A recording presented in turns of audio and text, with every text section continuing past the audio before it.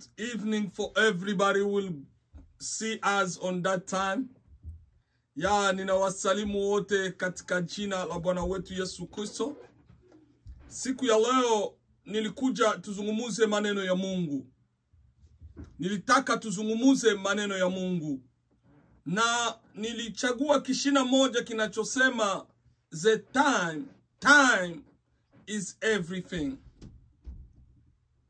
Time is everything. Ndo kishina nilichagua siku ya leo. Nilitaka tuzungumuze juu ya muda. Wapendwa, muda ndo kila kitu chote. Na ninapenda unielewe na unisikie vizuri. Muda unapita kila kitu chote. Muda haurudi tena. Unaweza kupoteza mama, unaweza kupoteza baba, unaweza kupoteza mali na itarudia tena, na utaoa tena na utapata baba mdogo, baba mkubwa. Unaweza kupata shida za ajabu na zile shida utaziona kupita. Lakini muda haurudi. Tuko 2022, hatutaonaga tena 2021. Hatutaonaga tena 2021 hata siku moja. Na ndio maana nilitaka tuzungumuze juu ya muda. Kwa maana wengi wetu hatuangalii muda hapana. Kumbuka miaka ngapi umefanya sasa. Kumbuka miaka yako yote umefanya. Biblia inasema Mungu alipoanza kuumba, aliumba kila kitu chote. Na alipokuwa akimaliza kuumba alikuwa anasema ni kizuri sana. Mungu alikuwa na mamlaka ya kuumba kila kitu chote kwa siku moja. Lakini aliona ya kwamba akufunze wewe na mimi juu ya muda. Akaviumba mpaka siku 6. Ndio Biblia inasema. Sasa nilitaka ujiulize, muda uko nao unautumia namna gani? Muda ule Mungu amekupatia unautumia namna gani? Kumbuka miaka ngapi toka mnaoana na baba, toka baba amekuoa, toka mama umeoana na baba. Kumbuka watoto mliowazaa wanakomaa. Muda. I'm talking about the time, because only the time is everything. Biblia inasema ndani ya kitabu cha, ngoja tusome. Biblia inasema ndani ya kitabu cha Habakuki chapter yake ya 2 mstari wa 3. For still the vision awaits its appointed time. Ni mkitabu cha Habakuki. Habakuki anasema ninangoja muda, hii vizio yangu itatimia na muda fulani. Kuna muda Mungu ameweka pale ili wewe upate kufanyikisha. Muda gani uko nao kwa muda kama huu? Habakuki anasema ndani ya kitabu cha Habakuki chapter yake ya 2 mstari wa 3. Asema vizio yangu inangoja, Mungu ameiweka pale kwa muda fulani. Kuna muda Mungu amekuwekea kitu utakachoweza kukifanya. Sasa sijui kama unajua ule muda wa vizio yako. Sielewi kwamba unatumikisha muda wako namna gani, kwa maana kuko muda. Kazi unazozifanya 2022, itakapofika 2024 itakuwa vigumu zifanye, kwa maana muda umesonga na nguvu zinaanza kuisha. So unapaswa kuandaa muda. Habakuki alikuwa wazi, anasema kuna muda Mungu amenipatia. Biblia inasema ndani ya kitabu cha Zaburi 27:14. Wait for the Lord, be strong, and let your heart take courage. Wait for the Lord. Vumilia. Muda unaopita ndani, sijui kama ni muda wa mateso, sijui kama ni muda wa raha, sijui kama ni muda wa mafikiri, muda wa deception. Kuko ile muda. Na ile muda kifika huwezi kuibadilisha, hapana. Ndio maana kitabu cha Ecclesiastes chapter 3 verse 1 chapter yake ya 3 na mstari wa kwanza unasema, there is an appointed time for everything. There is an appointed time for everything. And there is a time for every matter. And heaven. And heaven. Acha nisome tena vizuri sikie. There is an appointed time for everything. And there is a time for every matter under heaven. Aseme kuna muda kwa kila jambo. Kuna muda wa kuzaliwa. Kuna muda wa kukomaa. Na kuna muda wa kuanza kufikiria maisha ya kesho. Na kuna muda wa kungoja mbinguni. Tuko na subiri muda wa kunyakuliwa. Sasa sijui ya kwamba wao ngali ndani ya muda gani. Ninakumbuka wakati tulikuwa vijana mumana 85, 86. Tulikuwa tunavaa mapantalo mrefu kabisa. Unakuta mtu kuna tembea huko na dunda kabisa. Tulikuwa tungali vijana. Nakumbuka tunaenda ma 5/5 Bujumbura. Uko na voyage juu uende kubaa. Halaki ilikuwa muda. Tulikuwa tungali vijana. Sa leo mu 2022 ndo wewe uko nafanya vile bengine walifanyaka mu 1985. Wewe kwa hii muda wa 2022 ndo wako sasa wewe na uko nafanya mambo yenye wengine walifanya mu 82, mu 85, mu 86. Ninakumbuka sasa tuko naenda ma 11 region, tuko tunadunda kabisa mule ndani. Unakutana watu wako kwenye miti, wako na tutazama, uko naonesha magrif. Hapa ninavaa Jimmy Weston, hapa ninavaa Larios, hapa ninavaa Dr. Martens. Ilikuwa kiato mwe ilikuwa na chuma mbele.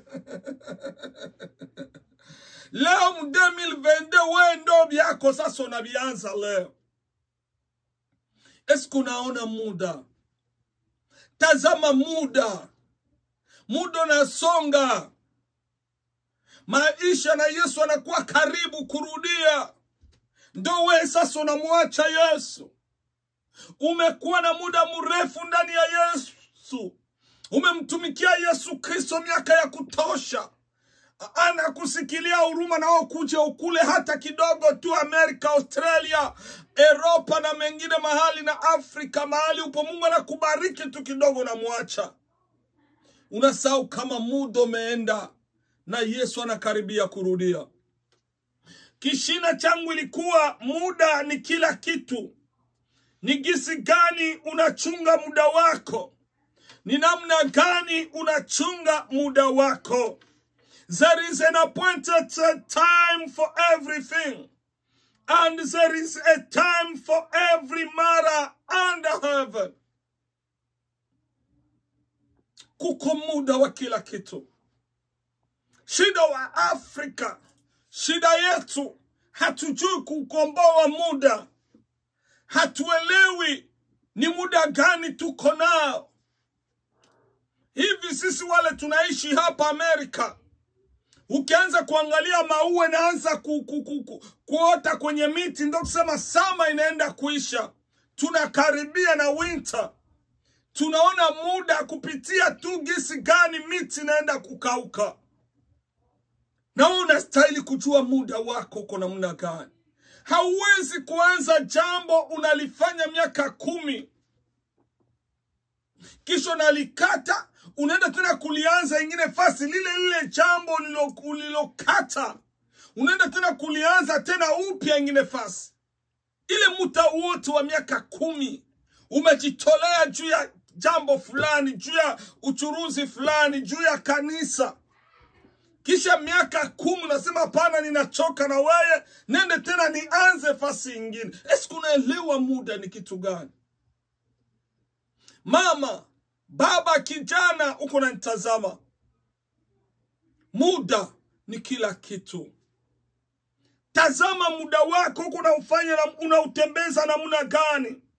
Tazama maisha yako unaitembeza namna gani? uniambie, uliolewa na ule mume, uliolewa ule mke, muko naye miaka 20.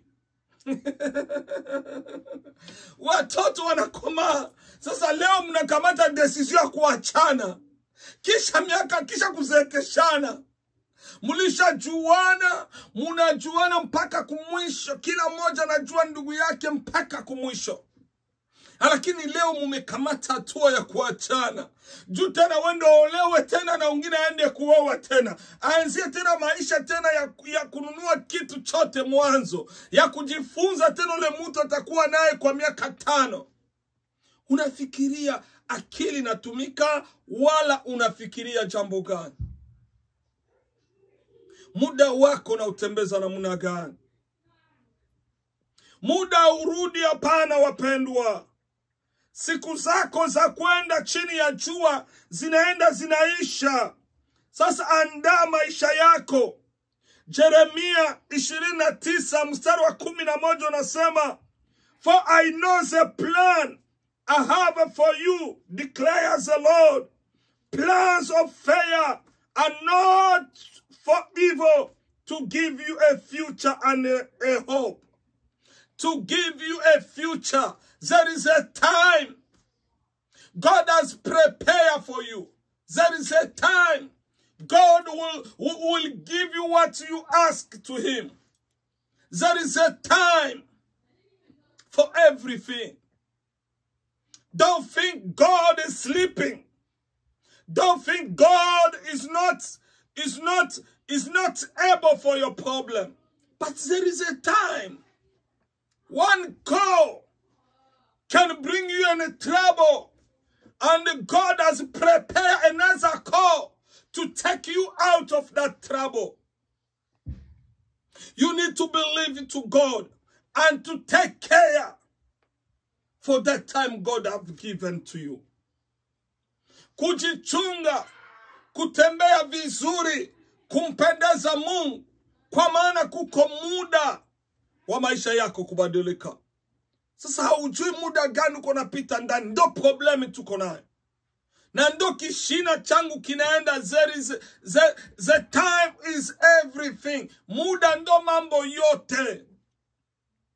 Hauwezi kuanza kitu unakikata. You are give up for nothing. Kila wakati wao una give up tu. No. You need to understand about time. Na ndo maana maisha wenye nguvu wote, maisha waitwao na Yesu hawakataji jambo lolote. Biblia inasema heri mwisho. Heri mwisho kuliko mwanzo. Sasa wewe haufikishagi kitu kumwisho. Paulo anasema, nimeipiga vita vizuri, nimefikisha kumwisho. Et Jésus l'a dit. Jesus have said on cross, everything is done. Alichunga muda wake, alimwambia Maria ya kwamba muda wangu uyatimia Maria. Paske Yesu anatembea na muda. Wewe unatembeza muda wako namna gani? Angalia sasa. Unaanza kutafuta uchawi. Unatoka sasa nje, kumbe unakaraka mchawi. Watu hawakuwa najua kama uko mchawi. Melipendezwa muda ufike, juu watu waelewe kama uko mchawi. Na huku unaenda kuchawika na watu wala wachawikaji. Watu kama sisi hawezi kuturoga. Juu sisi tunajua ya kwamba protection, sisi tuko ndani ya chupa ya damu ya Yesu Kristo. There is a time for everything. Sio muda wa kutafutana na uchawi. Hata unamuua ndugu yako, utaambiwa nini yake? Nothing. There is a time. Kuko watu Mungu aleta pembeni yako juu ya miaka 2 tu. Usitafute kuwafanya wafanye miaka 5 pembeni yako. Kuko watu Mungu aleta mbele yako juu ya miaka 4. Juu ya miaka 10. Sasa usitafute wabaki pale miaka 20 na wewe. Muda wao ukifika, bila kosa bila lolote wataenda. Lot alitembea na Abraham kwa ile muda, na ilifika muda akaenda kuangamia. Hakuwa na Mungu. Yote na China alipata kwa ajili ya Abraham. Na msaada alipata Sodoma na Gomora ni Abraham. There is people wale huko nakuja tu nyuma yako juna wapate majina. Kwa ile muda watapata jina. Ole wao wakikimbia, kwa maana kule watakimbilia hawatakuwa tena na jina. Juu muda ni wako. Tembea na muda vizuri. Angalia muda gisi gani uko na ujere. Ile kidogo uko napata kwa muda huu, uichunge, kwa maana kesho kutakuwa muda hautaipata tena. Ile kidogo uko natumikia kwa muda huu, ikusaidie juu muda utakaokuja ikusaidie. Joseph, Mungu anamuonesha ndoto ya Farao, anamwambia kuna miaka 7 muda. There is 7 years of abundance. There is 7 years. Will be a 7 years of disease, of poverty. People will die on that 7 years. 7 years. God have told 7 years. Prepare for that. Now, Joseph akaanza kuandaa. Mwele miaka 7 akachunga, kaweka. Miaka 7 ya njaa ilipofika, muda ndo jambo lote. Wale wote wanakuzunguka, wape tu muda, utawajua vizuri. Muda ukifika utajua kumbe nilikuwa na mchawi miaka yote hii. Muda. There is time for everything. Time is everything. Miaka 7 wakachunga chakula, na ile miaka 7 ilipoisha, miaka 7 ya njaa ilipoanza, Joseph akafungua ile chakula. So wewe mwa ile miaka 7 ya raha, Israeli walikuwa wanapata chakula, walikikula kisi wanapenda. Taifa la Mungu, taifa la Mungu. Nataka munielewe mahali hapa. Israeli ilikuwa chosen people of God. Walikula mwa ile miaka 7 vizuri, wakasahau ya kwamba muda wa mateso taanza. Na ndo shida tuko na Wakristo. Muda wa mzuri tunashindwa hata kutoa cha 10. Tunashindwa hata kutoa sadaka. Na kanisa tunaheba, wengine banaanza tukana na kanisa, kuacha hao wachungaji wanatukaniwa kila siku. Ukiangalia mwana kutukana hana hata kitu. Maskini wa watu. Haleluya. Biblia inasema ya kwamba Israeli hawakuchunga chakula. Na ilipofika miaka 7 ya njaa, Israeli alikimbilia Misri. Na ndio ilikuwa utumwa. Utakuwa mtumwa kesho kama ukujua muda uko ndani. Utakuwa mtumwa maisha yako kama ukuelewa muda. That's a reason today na kuja kwako kuambia elewa muda gani uko unatembea ndani. Eske ni muda wa mateso, muda wa raha utafika. Eske ni muda wa raha, kumbuka ya kwamba muda wa mateso mbele utakuwa. Dunia kwenda na badilika. Hakuna aliyejua kama tutafikia hatua kama hii. Ukiangalia dunia mzima ikoenda na badilika kila siku.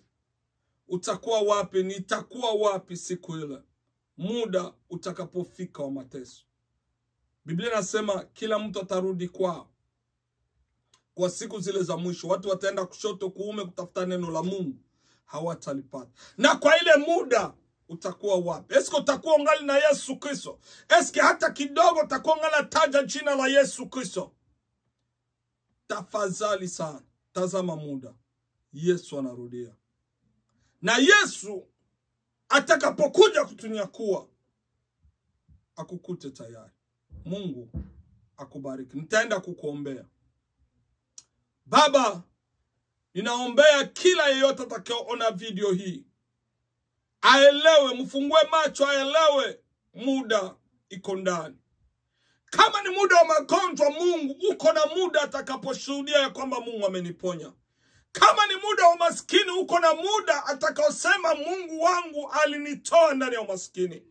Kama ni muda wa shida, wa tabu, wa useliba, kuko siku atakana sema Mungu amenipa mume. Lakini jambo ninawaombea, waelewe na kushere muda wao vizuri. Wautembeze muda vizuri wa kujua ya kwamba kila kitu kina muda wake. Na muda ni kila kitu. Asante Yesu, kwa jina la Yesu Kristo. Amen.